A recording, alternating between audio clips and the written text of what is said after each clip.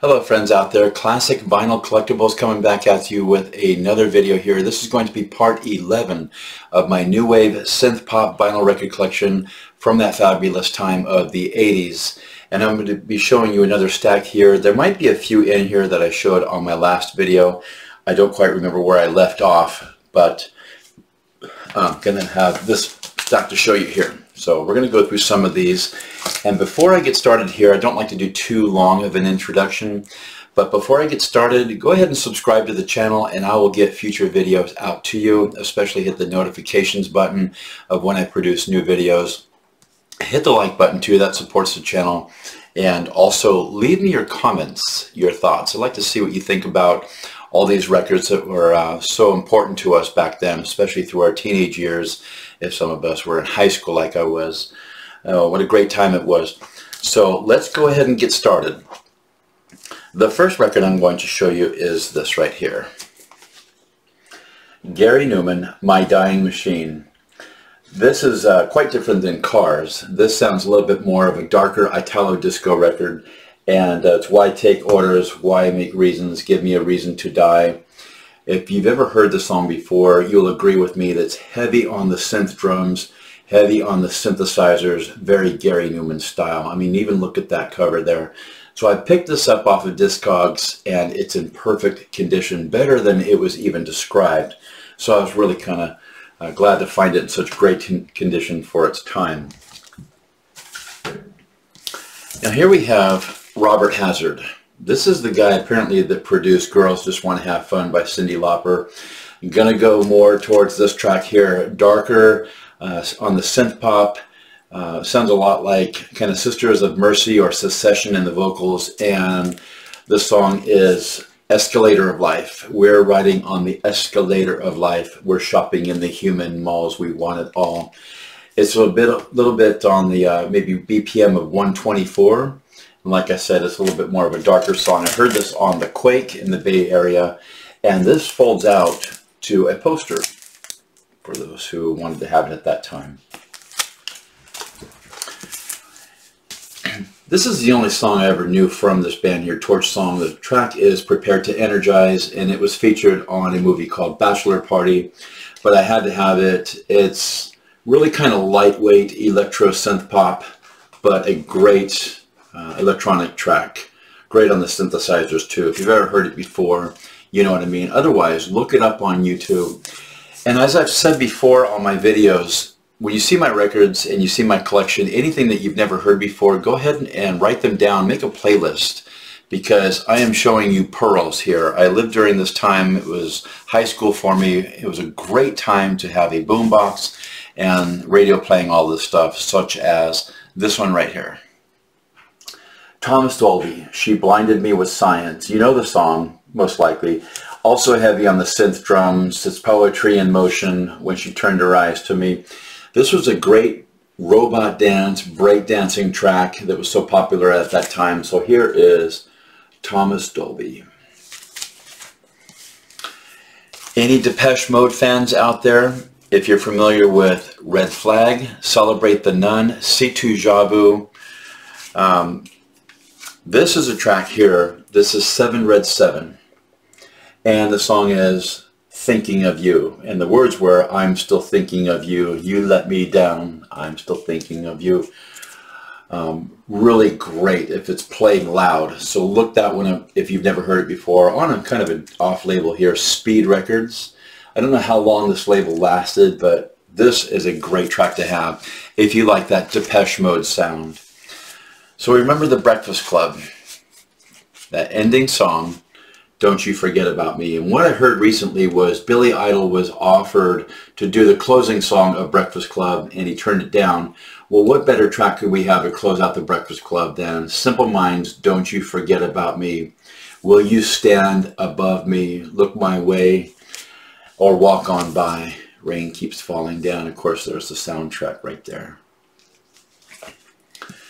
Now another song that these guys did, I like this one probably even better, Alive and Kicking, just because it's very smooth sounding, has a lot of different changes, a nice break, and then the whole thing comes back. If you know this track too, you know what I'm talking about. Alive and Kicking, beautiful song. Switching gears completely here is this group. A Split Second. These guys were really dark. The standing out track here is Flesh, and it starts off even with an eerie synth sound that just repeats that sequencer loop all the way through it. Heavy on the synth drums as well. And it says something about sanctimonial rituals. I don't know what they're talking about. But another song in here too is Rigor Mortis. That was another big song by these guys, so I had to have that. And of course, here is their song, Rigor Mortis, by A Split Second. Also heavy on the synths. A lot of this stuff is real heavy because the synths they were using back then, I think were called emulators that Depeche Mode were even using. Now, look at this. We got a guy in a sailor outfit, sailor hat, a couple of other guys. Look like they're just typical yokels, maybe guys working out in the farmlands. Real simple looking. They're from Escalon, and really Escalon is farmlands. It's about an hour away from me.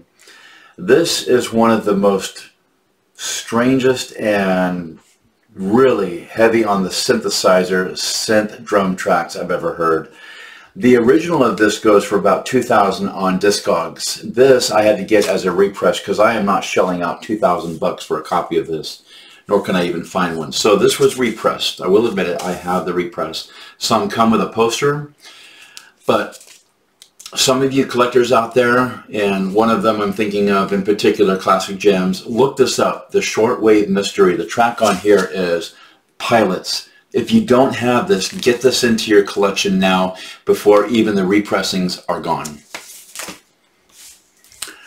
This isn't 80s, this is more late 70s, but we're talking about space age galactic synthesizer. Not really disco, but it's really far out. Just a lot of echoes, a lot of sound effects, and then it turns just totally beautiful. If there was a soundtrack to if electronics were falling in love, I don't know, I'm kind of getting poetic there. This would be the track here. Look this up. Not a lot of people know about this, and this is a repress. I don't know how I could find the original, but this is another repress. You got to look this up. You're going to want it in your collection. Well, now here's one that everyone has, or at least everyone knows. Soft Sill, Tainted Love.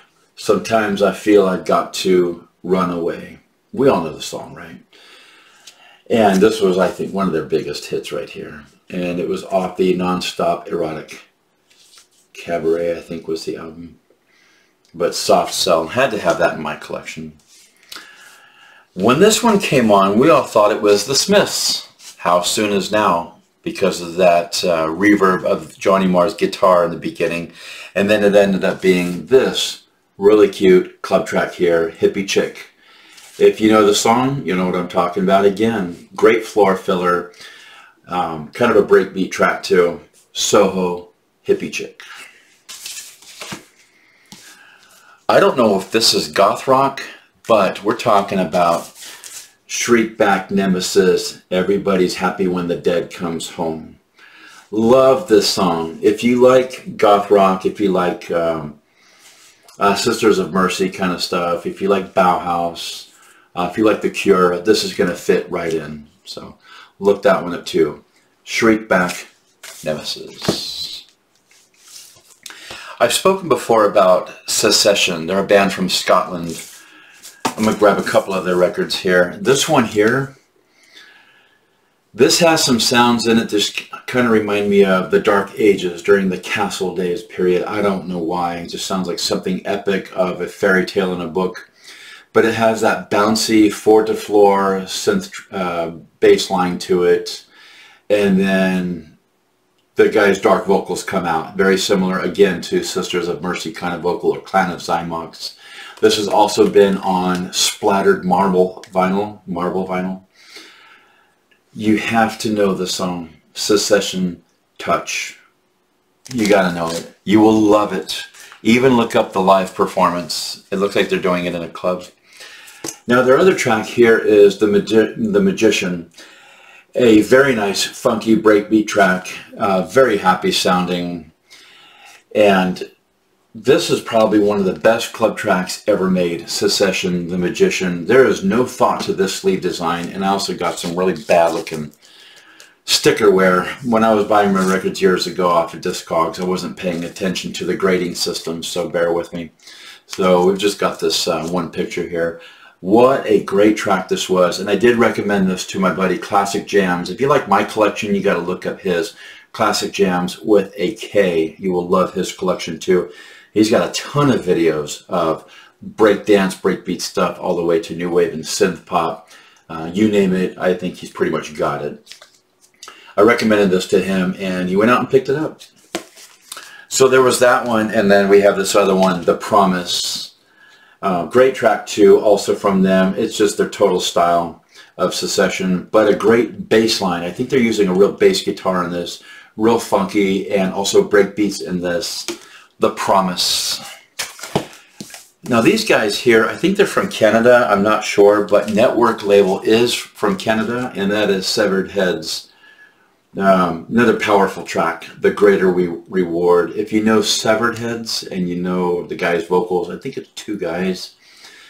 This was a very standout track back in, I think, about '87. I remember I was in Alameda at that time when this came out. So look that up too. And this is their album also on network. I don't know how I would describe this. Very simple, hard-hitting synth beats and synthesizers as well.